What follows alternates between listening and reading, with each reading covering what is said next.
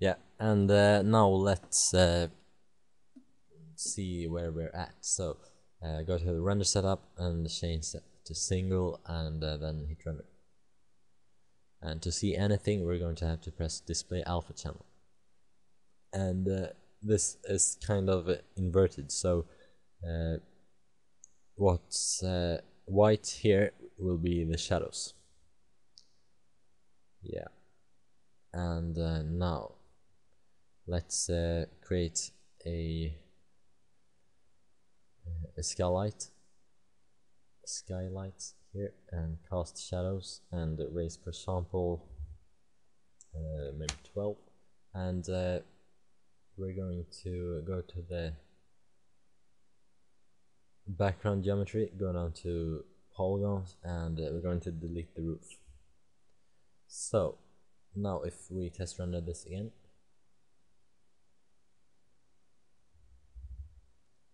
this is what the shadows will look like, and I think this looks pretty cool. Yeah, and as I said, everything is inverted, so the shadows are white here.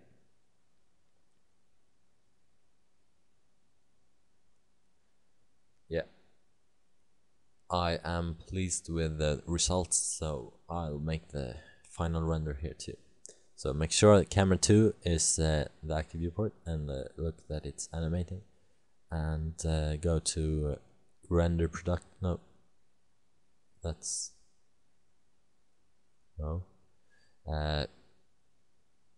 Range 0 to 50, files, go make a new called shadows, maybe, open, and type shadow pass, save it as a PNG file, and go down here, make sure the view is camera 02, and hit render. Then the next step is to composite it in After Effects. See you over there. Okay, now all the renders are finished, and we're in After Effects. So start by importing the two passes and as PNG sequences, and right click, interpret footage, main, and make sure pre-multiplied matter with color black is selected, and assume the frame rate you want. Mine is 25, and then go back to here and make the same changes, and then drag and drop the background render into a new composition. And here you can see what that looks like. Not so great. And then drag and drop the shadow pass and place it on top. Now it looks better. So we're going to add a curves effect and go down to alpha channel. I think the dark shadows are too dark, and the bright shadows are not as dark as they should be. So if I do a contrast curve like this, maybe, I think this looks pretty good. And yeah,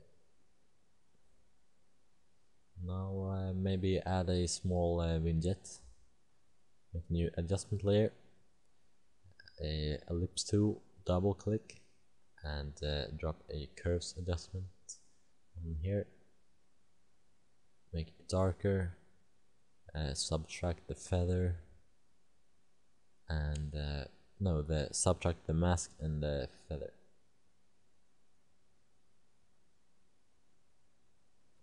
Very subtle, and but I think if we maybe lower it,